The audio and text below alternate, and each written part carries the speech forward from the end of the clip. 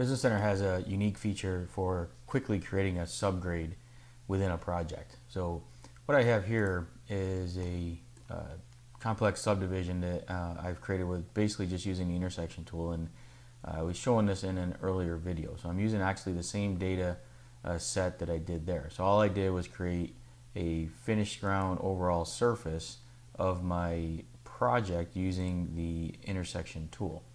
And you can see that when I do a surface slicer, I have the surface slicer view, and I can see the surface going through, in this case, the roundabout in the island. All right, so that's the existing, or not the existing ground surface, that's the overall finished ground surface, which you see here. Okay, so one of the products or byproducts of the intersection tool is that we automatically assign what we call a site improvement to this.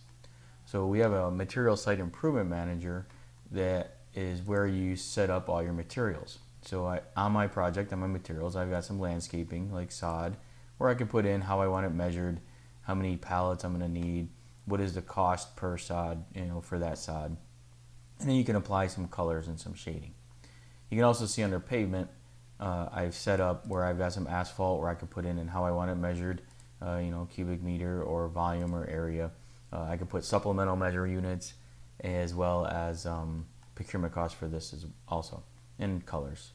So then I just set up concrete, subbase, and gravel. So I just set up different materials.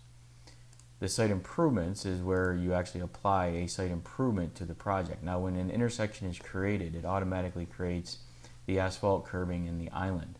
So if you look at the asphalt here, you can see it's got a color, and that's the dark gray asphalt. And what I simply did was I came in here and I modified, or I added my material thicknesses. So I'm going to have a couple inches of asphalt, or in this case I'm measuring it in millimeters.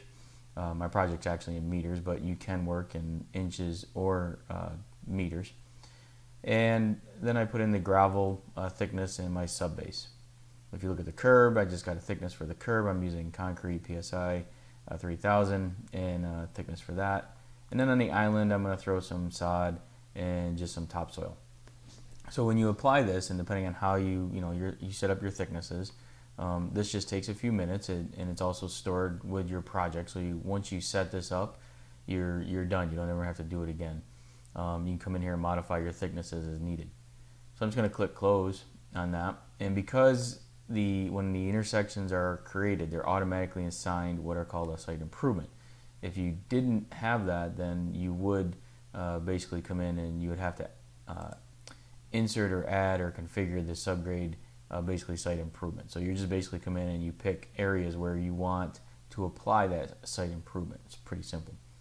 But once you have that, basically if you've got your material set up, all you do is click on the command here called Create Subgrade, or you can go to the command pane, because you might not see that on your initial ribbon, but you go to command pane and you can find that command.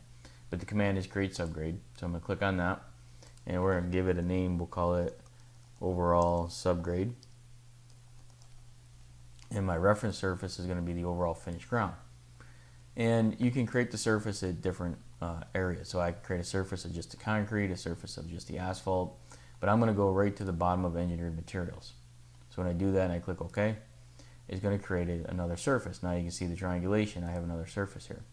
So if I come into the surfaces here and we turn on the overall subgrade, you'll see that basically it's created a subgrade based on the thicknesses of the site improvements and drop them into our project. So you can see here, if I turn off the surfaces and just turn on the overall subgrade, you can see it's dropped down and created a subgrade in our road area.